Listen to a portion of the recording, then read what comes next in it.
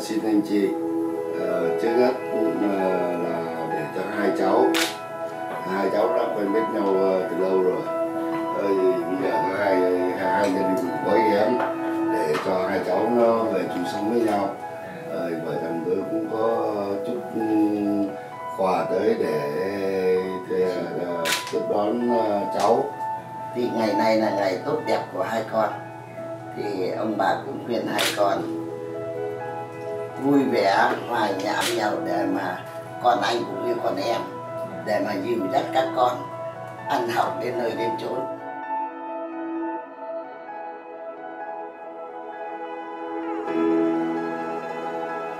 Hai đứa bắt đầu từ ngày hôm nay là nên duyên chồng vợ. Thì trong thời gian tụi con đã quen nhau một thời gian, đã tìm hiểu nhau, tức là không có, theo ba nghĩ là không có gì để mà sơ sót, để mà trách móc nhau hay là tìm trách nhau.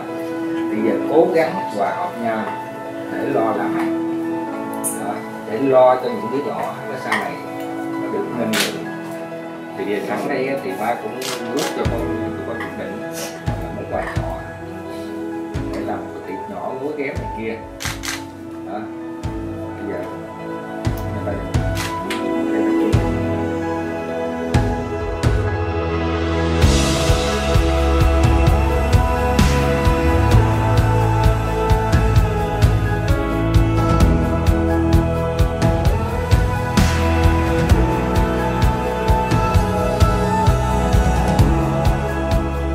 Bây giờ má có biết mua gì cho các con thì không phải má có chúc quà để biếu các con muốn mua cái gì.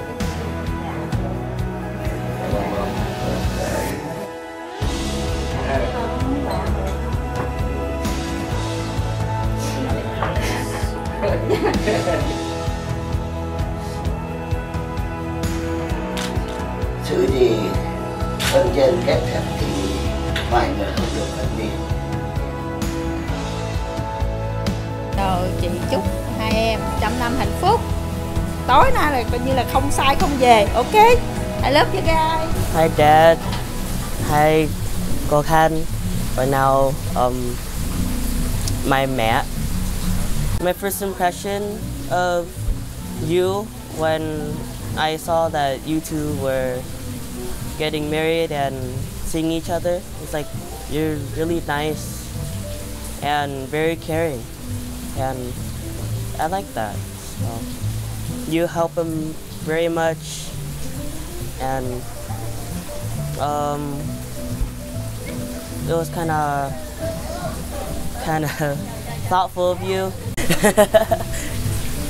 To my mom, my new mom, and my dad, I wish you guys the happiest marriage of all, and congratulations.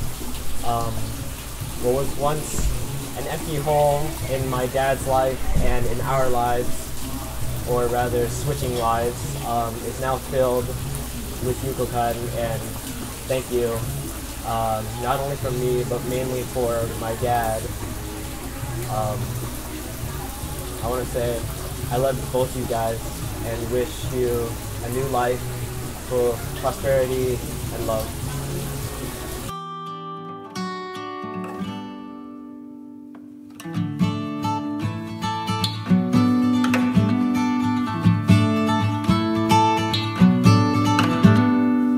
Another night it seems, I know that when it rings it's you on the telephone.